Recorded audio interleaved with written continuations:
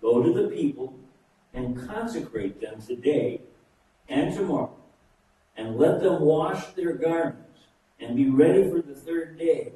For on the third day the Lord will come down on Mount Sinai in the sight of all the people, and you shall set limits for the people all around, saying, take care not to go up into the mountain, touch the edge of it.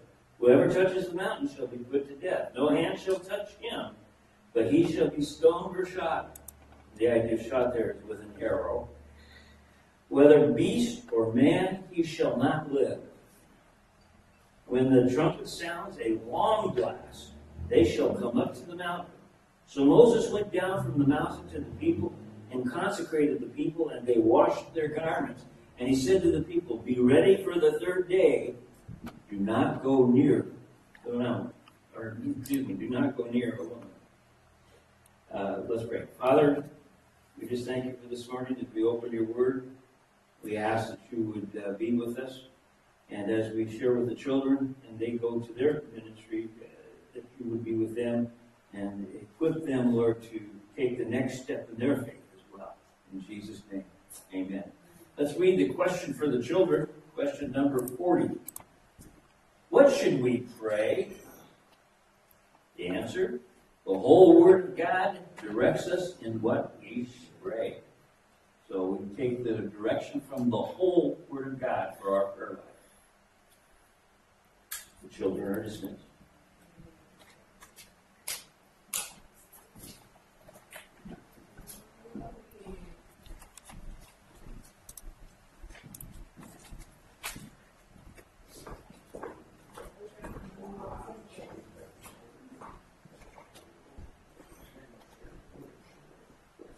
What Moses has been told to do is to consecrate the people, which is basically to prepare them to meet with the Lord. And so I've got a little introduction, which is a review of what we went over last week, and then we'll get into that as we are going along here. So last week we talked about being born, the Hebrew people, he said, God told them, I bore you on eagle's wings.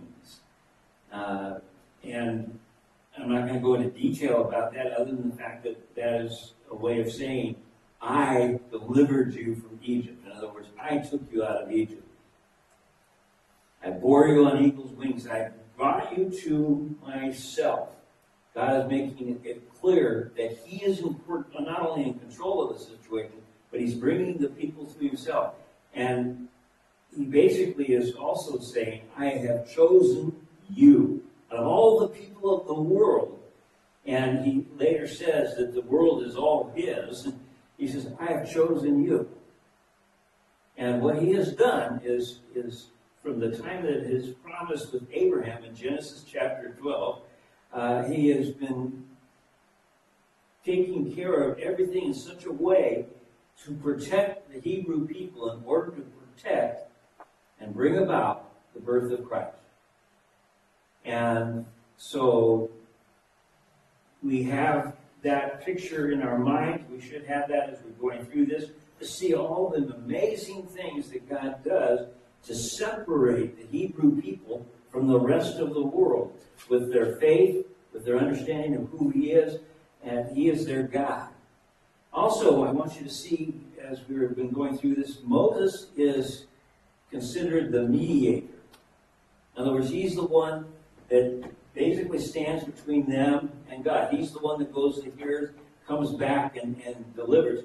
And that is a type of Christ, who is the ultimate mediator.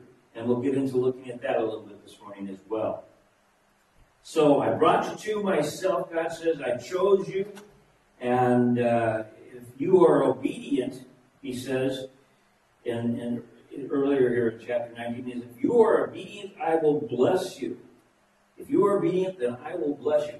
And it makes it sound like you can earn your salvation. If you're obedient, then you'll be saved. If you are obedient, I will bless you. You're already my people. I've already delivered you. I've already shown you who you are. But I'm going to bless you as you follow my commands. It it's going to make your life better. Things are, he said, I'm going to bless you. You shall be my treasured possession among all the peoples, for all the earth is mine. Again, that picture of this personal, intimate relationship with a people. This is the relationship that God has extended into the church today. As we confess God as our Father, Jesus Christ as our Savior, the Holy Spirit is as the one who teaches us, opens our hearts and opens our minds, that indwells us, we are identifying with this as the people of God. And the promises that have been made are for us as well. We are a blessed people. And on top of that, we experience blessings here. And this same picture is, if we are obedient, if we follow after the things of Christ, if we put it in order, God is going to walk with us in such a way that He will bless us.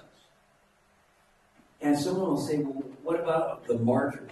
Were they blessed? Yes. You see, you hear some of the testimonies of them before they went to their death, or even as they were dying. And you hear praise to God.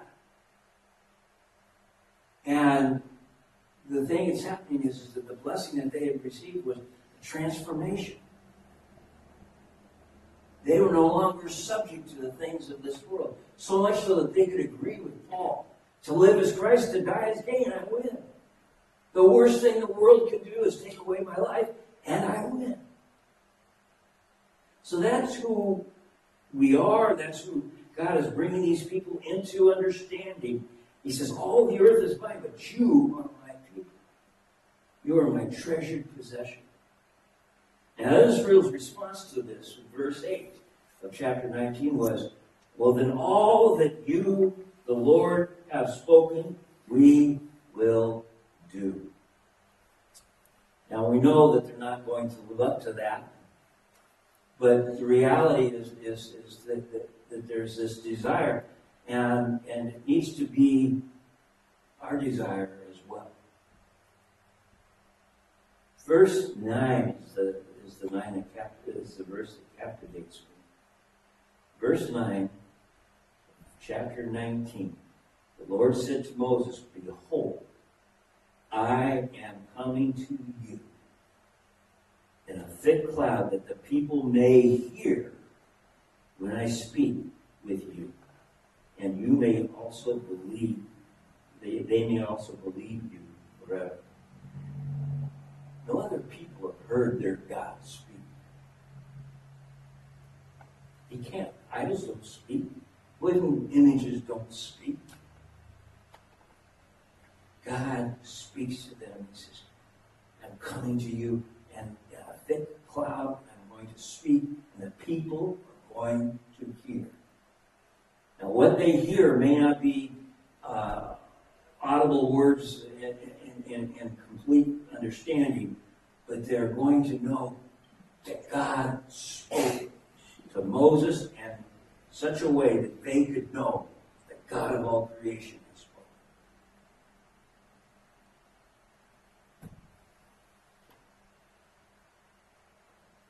Behold, I am coming to you. I love that phrase.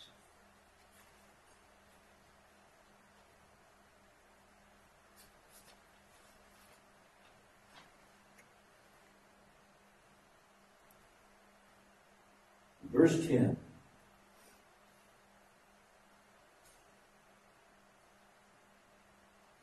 God speaks to Moses. He says, go to the people and consecrate them today and tomorrow. And let them wash their garments and be ready on the third day. To consecrate is to prepare them to meet me. He's telling them, I want you to prepare them to meet me. You have 2 days to get ready. Be ready on the third day.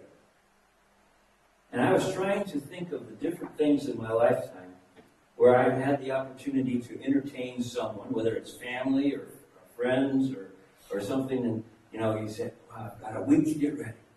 Or vacation that's coming, I've got so much time to get ready. And the things that you do and the routines that you go through to prepare to have someone, especially if it's to have someone in your home, making sure that the kids' room has been cleaned up or that they might be using, or the spare room is ready for them, however you would plan to house them. You make sure that you've been to the grocery store and you've got the foods, and if you've done your research right, you know what foods they like, and you want to please these people. You want to bless these people.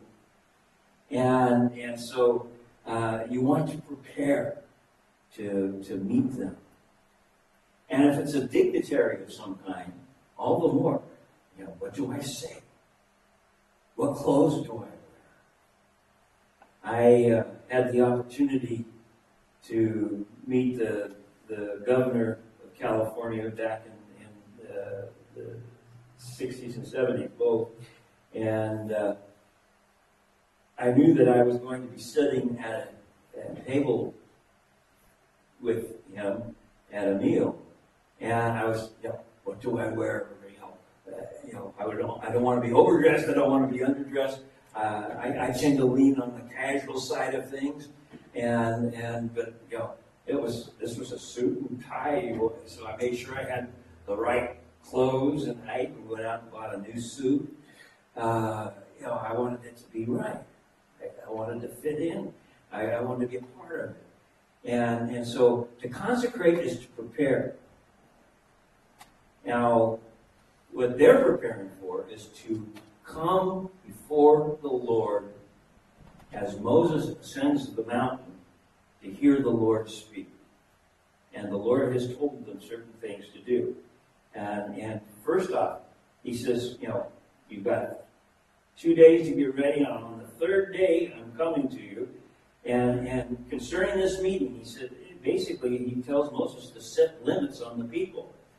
And it's for their protection, by the way. What happens when someone gets into the presence of God that in a general format that's not prepared to see him, or he has not been directly invited to come into his presence? What happened with the high priest if he went behind into the Holy of Holies and had not prepared properly? Somebody say it. He died. To the point where after a while they actually put a cord around him, and if he didn't come out after a while, they knew to pull him out. People, coming into the presence of God, he is holy. We cannot come face to face with him. Why? Because we are living and are encapsulated, if you will, in sinful bodies. Even Moses was hid behind a cleft in order to see the back of God. He is holy. Just the appearance of him would take our life. He loves us. He created us. And so, even though sin is interfering with it, he wants us to be protected. He wants to take care of us. And so, for their protection, he's telling them, don't go past this point. Don't go past the base of the mountain. If anyone does, the death sentence is on them. And I thought, man, that's so harsh. But the reason for that was to make sure that nobody did it. It never says that anybody did, but the reality is that if someone did, it would quickly discourage the guy next to him. And that was the thing. God was protecting it in a way that he put forth that they would see and understand not to do this. Do not come up this mountain. No man can see the face of God and live. And that's, like I said, Moses even in the cleft. And later on in Exodus, we talk about that. By the way, though, this changes. It changes through Jesus Christ. 1 Timothy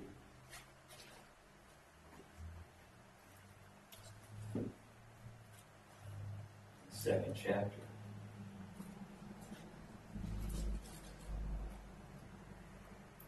Paul writes, "There is one God and there is one mediator between God and men, the man Jesus Christ, who gave himself as a ransom." And this picture of Jesus Christ, the mediator. Who is Jesus Christ? He is the Son of God. He is what? God in the flesh. We learn from John in his writings that he was, in the beginning was the Word was with God, and the Word was God. And then that's the first verse of John chapter 1. The 14th verse says, and he came in the flesh. Jesus says, if you've seen me, you've what?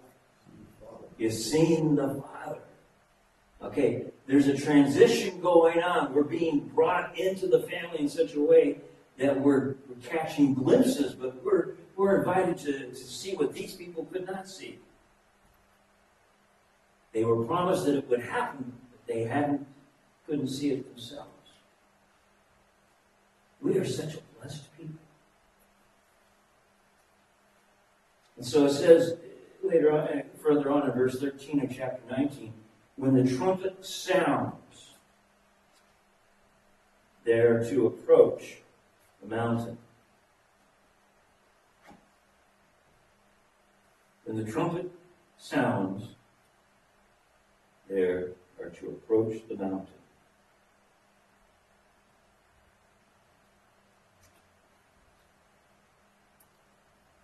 So Moses went down, it says in verse 14. Moses went down from the mountain to the people and consecrated the people, and they washed their garments. And one person pointed out something that we don't think about. I'm sure we're aware of it once we think about it. How many changes of clothing did most of these people have? Probably what they had on. Some of them may have had more clothing than what they were wearing, and that would have made them wealthy. I mean, it's just like the clothing that they had on, and so they were to wash their clothing before they came to the mountain. They were to come, and this is a symbolic picture. The idea is you are to look at to clean yourself. You're to come to God clean. Ready for this third day. And then the last thing he says to them is the men were not to go near a woman. And what that meant was that they were not to have sexual relationships during this time. Not that there's anything wrong with a husband and a wife having sex. Doesn't have anything to do with that. It has to do with distraction. Your focus is to be on God and God only.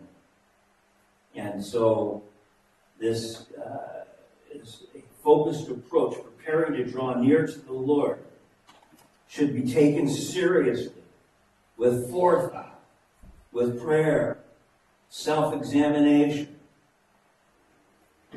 And so I was looking at some scriptures and trying to find one to share. And actually, I ended up coming to James in the 4th chapter.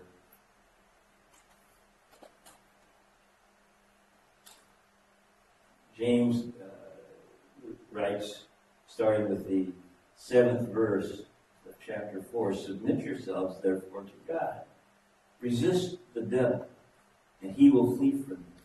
Draw near to God, and he will draw near to you. Cleanse your hands, you sinners, and purify your hearts, you double-minded. Be wretched and mourn and weep." This is to be wretched, mourn, and weep in order to prepare ourselves to come before God. And I'm looking at these and thinking, this is kind of again, difficult to understand. Let your laughter be turned to mourning and your joy to gloom. Humble yourselves before the Lord, and He will exalt you. The idea of cleansing your hands here is the idea of stop sinning. Don't. This is this transition changing in you. Purify your heart. How do you purify your heart? Well, you come before the Lord and you confess your sins, ask Him to cleanse your heart. And the only thing I could think of was maybe to share Psalm 51 as a picture of how to cleanse your heart. And to come before the throne of God, wretched, mourning, and weeping. Because what we're to be wretched, mourn, and weep is to understand God wretched. Why? Because I am a sinner. I have sinned. I am therefore wretched. And that's the idea of being, we don't want to use these words normally, but the Amazing Grace talks about, says, a wretch like me. Some people have actually, in their hymnals and some churches have changed that. One like me. And this type of thing. But the idea of wretched is to understand, before the throne of God, I don't deserve to be there. I am a sinner. I am a wretched man. I am a sinner. I am to mourn over my sin. I am to weep over my sin. In other words, we are to take our sin seriously. It separates us from God. If we don't have Jesus Christ, it permanently separates us from God. But even in our lives as believers, when we are in unconfessed sin, we are separated from God. So we are to mourn, to weep over the condition of our sinfulness and the sinfulness of the world we live in. What we are to do in the context of this is to admit you are a sinner. And that you are able to save yourself. You need someone to save you.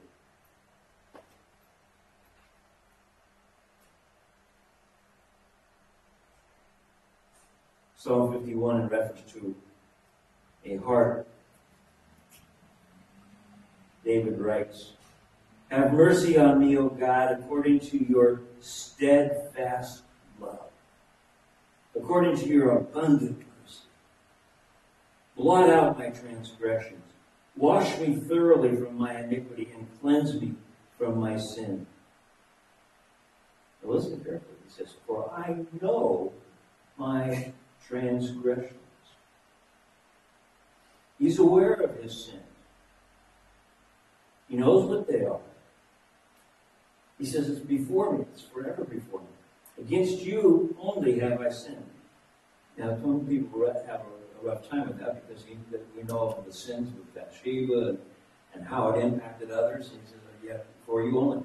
And the idea of this is that the way he's speaking about sin here is the sin that separates me from God. Against you I have sinned foremost, and I am separated when it's not forgiven. And I've done what's evil in your sight, so that you may be justified in your words and blameless in your judgment. In other words, I could sin against Ted, and that wouldn't be a sin against somebody else, but it still would be a sin against God.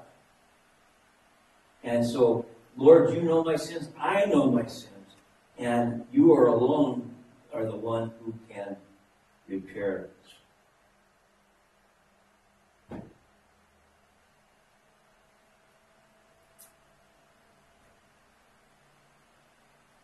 He asks the Lord later on in that same psalm, Hide your face from my sins and blot out all my iniquities. Create in me a clean heart, O God, and renew a right spirit within me. Cast me not away from your presence, and take not your Holy Spirit. Restore to me the joy of your salvation, and uphold me with a willing spirit. Then I will teach transgressors your ways, and sinners will return to you. Deliver me from blood guiltiness, O God of my salvation, and my tongue will sing aloud of your righteousness. And so he's basically saying, deliver me from sin, that I might share with others your mercy and your grace. We are called to be people who have been delivered from their sin, to share God's mercy and grace with others. Not only to extend it, that's part of it. In other words, to extend it to others, but to declare it as well. And to be ones who share. Does that mean we go around with our Bibles and, beat the people over the head with it, so to speak? No. And it has nothing to do, quite candidly, with marching and demanding your rights in Washington, D.C. or anything else. Not that you can't do that, or that you shouldn't do that. You can't legislate morality. Morality comes from a person who has confessed Jesus Christ. And that's where it is. And we come before God, we confess our sins, we ask Him to deliver us, and we stand with Him. And I have a picture that I so love. I'm sure over the years you might get, I will not get tired of hearing it. It's Zechariah chapter 3. And it's one of the most powerful pictures of God's grace in my mind.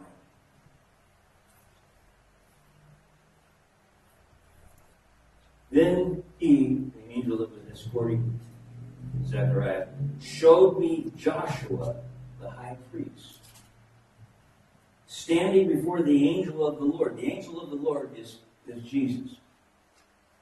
So we have Joshua, the high priest, standing before Jesus. And it's before the judgment throne is implied. And it says, and Satan standing at his right hand to accuse him. So here's the basic picture. I'm standing before the judge, the angel of the Lord. And standing next to me is Satan, who is there to accuse me. It doesn't say anything about my defense attorney.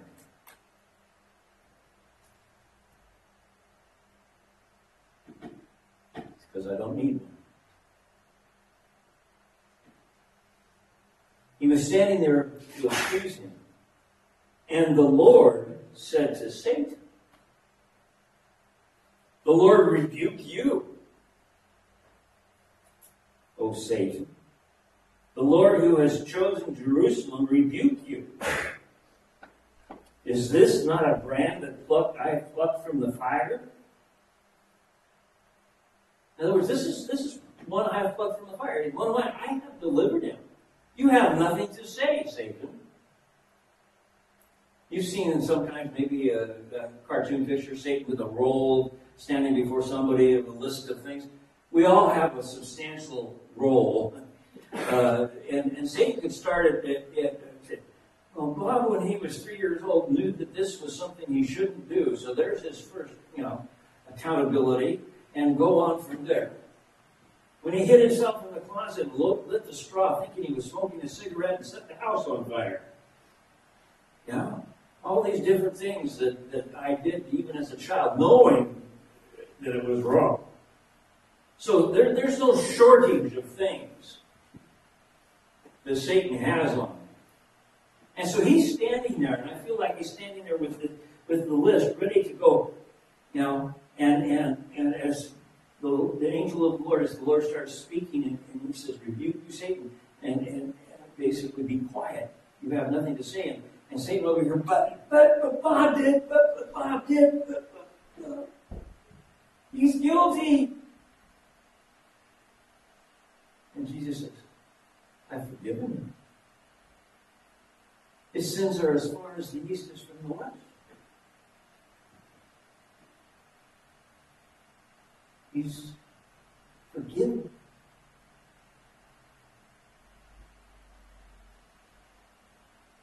Look what he does. Now Joshua was standing before the angel, clothed with filthy garments. And the angel said to those who were standing before him, remove the filthy garments from him.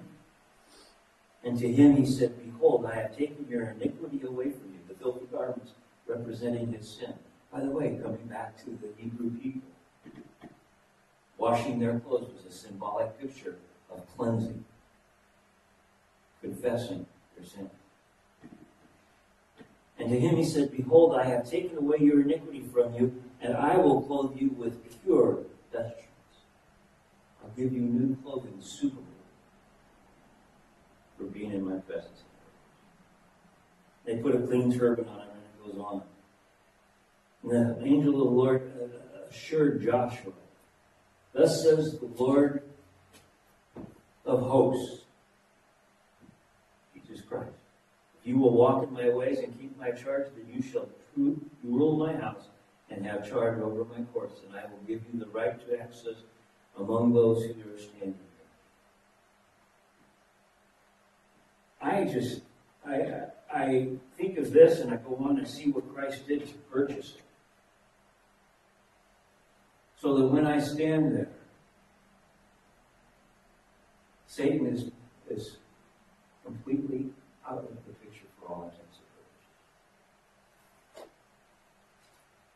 He can holler all he wants. He can object all he wants. And it's not even noted. The court record, so to speak, says, and Jesus loved Bob and forgave him. There's nothing about the accusations. They don't exist.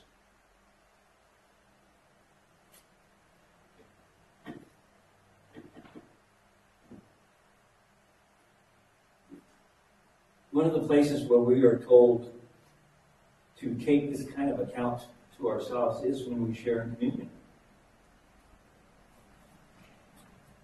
Paul wrote to the Corinthians,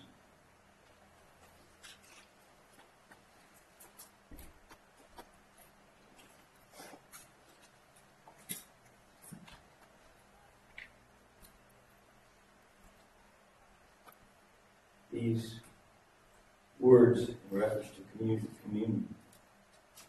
Let a person examine himself.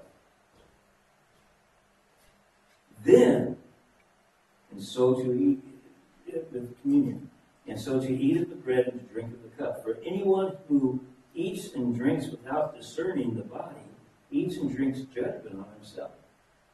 In other words, when we come to communion, we are to come prepared to take. How does that mean prepared? Acknowledging who Christ is. In fact, I was taught by a mentor before I ever went to Bible college in Atascadero, where Kathy and I first went to church. And he says we should pray for God to, before we ever get to church, for God to prepare our hearts to receive, for God to reveal to us the things that stand between us and Him, that we might confess them before we ever sit down in church, in order to have those things removed as barriers, as distractions. To pray that God would remove all distractions, good and bad, if you will, in order for us to receive from His Word the things that we need to hear today. And what's amazing then is as we come in here, what I hear from God's Word, we're both listening to the same message and the same scriptures, I might receive a whole different picture than you might receive. Because the Holy Spirit is working in my life where I'm at. and He's working in your life where you're at. And so this idea of looking at this is that as we hear the Word of God, as we've gone through it together, now I have the opportunity to examine my heart. And that's what we're told to do in 1 Corinthians chapter 11. That a person examine himself and then eat of the bread. And so what we do here is we have the opportunity through a song to give you that opportunity one more time before you share in the communion to examine, to look, to be right with God.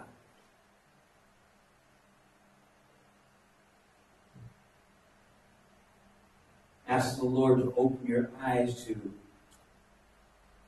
your sin or anyone that you might have offended, and that you would like to heal that relationship. These types of things. All of that is tied to being here together, to worship together, to come alongside each other, to pray, and to share the things that God has given us, His Word, communion. We confess our sins. We seek His forgiveness. We have two trays up here. One is a packet. You remove the top. The bread is there. And then you remove the second lid and the cup is exposed. And then we have on this side 2 cups that are stacked in each other. The bottom one contains the bread, and the top one contains the cup. And while we are singing, we ask you to come forward to pick up the communion, and then return to your seats, hold it until we've all been served, and we finish the song, and we'll share it together.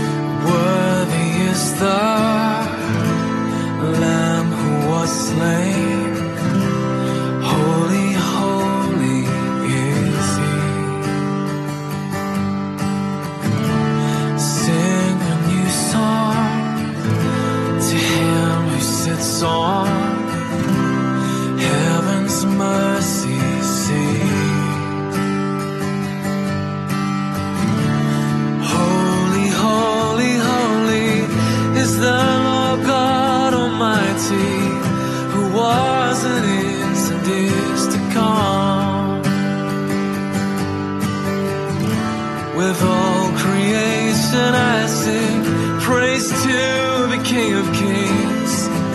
You are my everything, and I will adore you.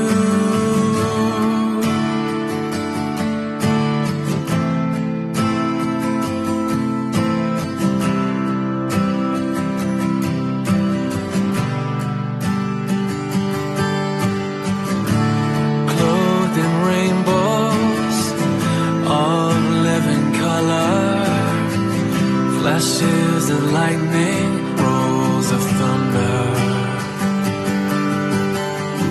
Blessing the dawn of strength and glory and power be to you, the only wise King. Holy, holy.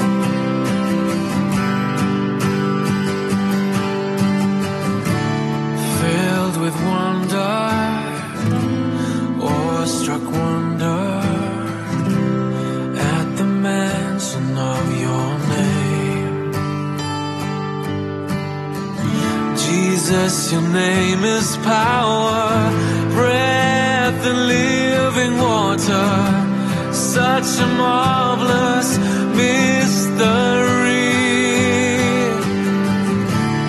Holy, holy, holy is the Lord God Almighty, who was and is to come.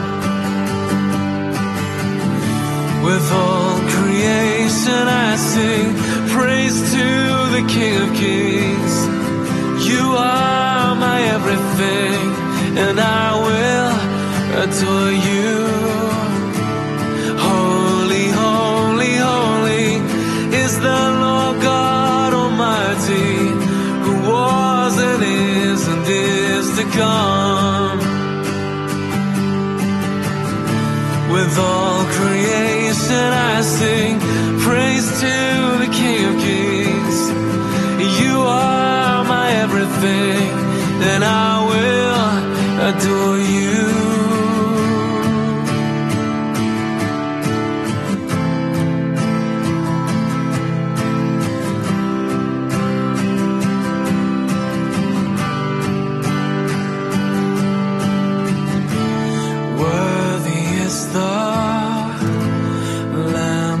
Slain, holy, holy is He.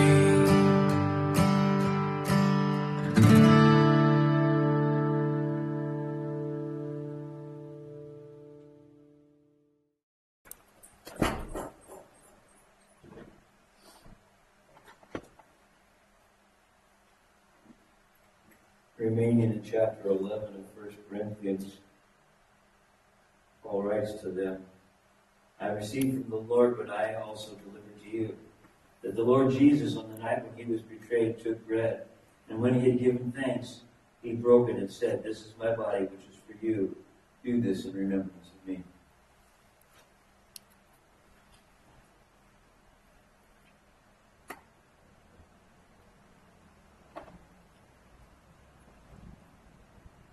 In the same way also Jesus took the cup after supper, saying, This cup is the new covenant in my blood. Do this as often as you drink it in remembrance of me. For as often as you eat this bread and drink this cup, you proclaim the Lord's death until he comes again.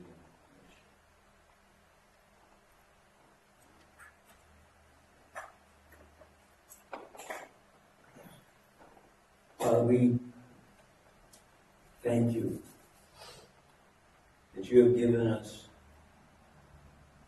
these emblems to remind us of who you are and what you have done.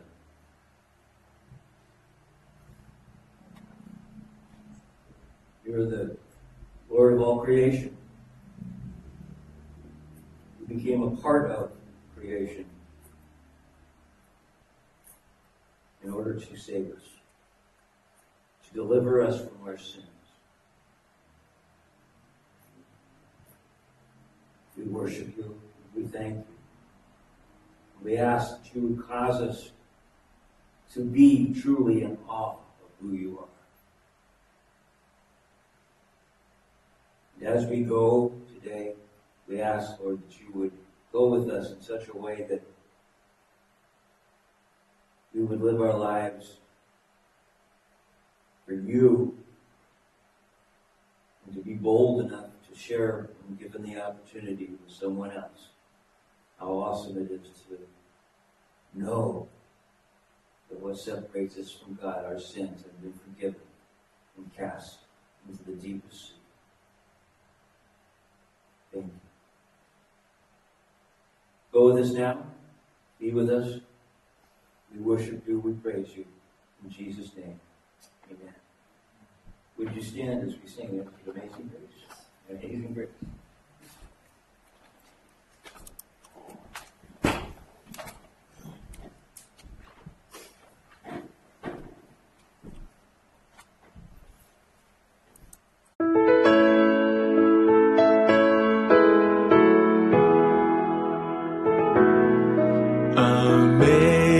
Amazing grace, how sweet the sound that saved a wretch like me. I once was lost, but now I'm found. Was blind, but now I see.